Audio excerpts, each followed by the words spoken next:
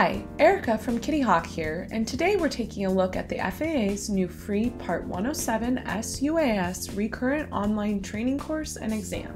On April 6th, the FAA released the revised Unmanned Aircraft General Airman Knowledge Test, or UAG, to include new information on operations over people, remote identification, and night operations.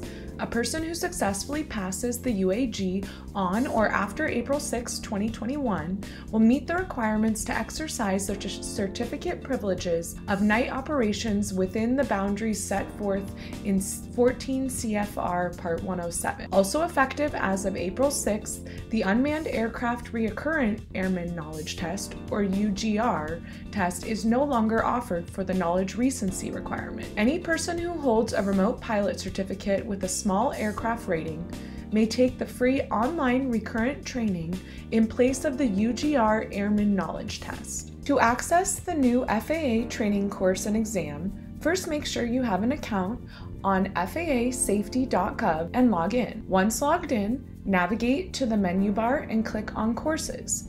Then enroll in ALC 677 Part 107 Small UAS Recurrent course. From the course overview, click the number 1 in the top bar in green, and then click the blue play button to open the training course window.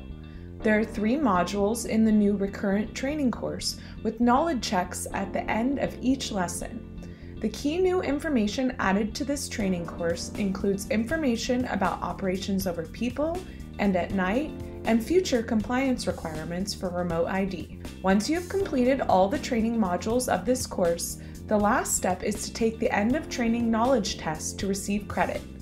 First click Menu and then click Exit to close the training window. Then click Exam to complete the end of training knowledge test. Upon completion, you will receive your training completion certificate.